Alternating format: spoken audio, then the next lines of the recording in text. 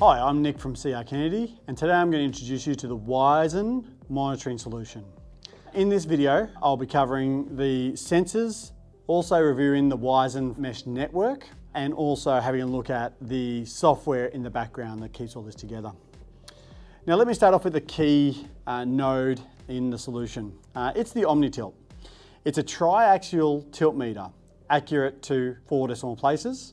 When we place this on an object, we can detect movement up to a 20th of a millimeter and alert on that movement. The greatness of this solution is that it's completely battery operated and wireless. So it makes installation very, very easy. The battery inside this node lasts for up to 10 years. And the casing is IP66. So extremely dust-proof, waterproof, and they can handle a fair bit of battering around.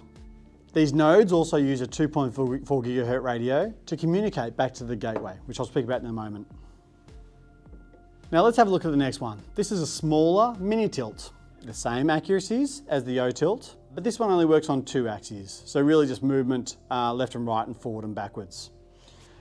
We use a bracket that looks like this. It's a right angle bracket to be able to mount this on retaining walls and buildings for monitoring movement.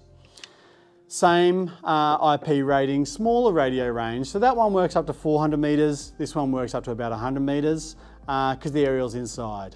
The battery life is a bit less on this one as well. Only about 4 years on this battery life, where that one was about 10 years.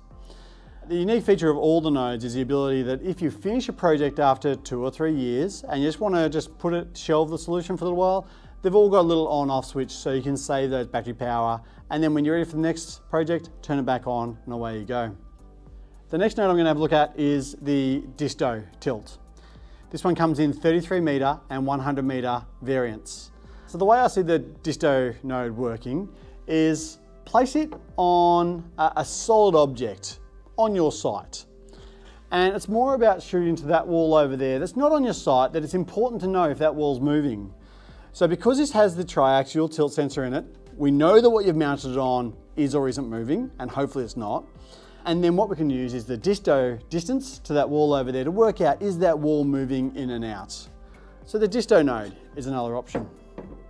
The next node we'll have a look at is the interface node. Using again the 2.4 gigahertz network to communicate through the other nodes and back to the gateway. But this one allows third-party geotechnical sensors to be plugged in to use their data. This sensor I have here in particular is a crack sensor.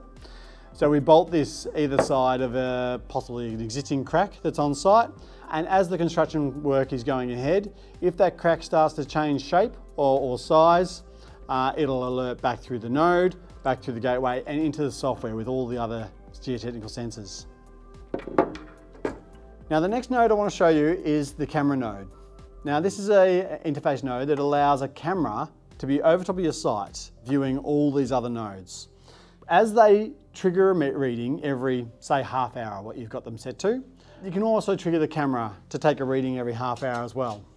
And if you start to get movement, you can then go through and you can see the movement in your graphs, but you can also see a picture representation of the movement as well.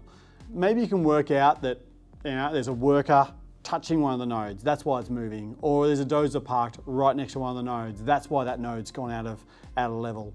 So the camera nodes saves you doing site visits.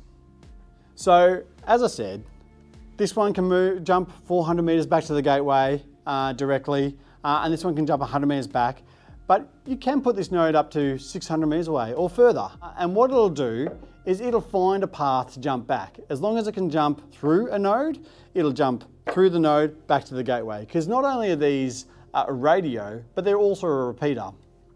So the gateway is our modem to the internet. It's a 4G modem. It also has battery power to last up to 400 days. And also has some backup data storage there as well, about 8 gig of backup data storage. So if for any reason the mobile phone network goes down, it can buffer its own data for a significant amount of time. When the data comes back up again, it can just download that onto the cloud mesh software. Because that one has slightly less battery life than this, if your project is going to go for a couple of years, you might want to put a solar panel into the solution. So that helps gain a little bit extra time on the batteries, and especially in Australia, there's plenty of sunlight, so a good solution to add on to your gateway.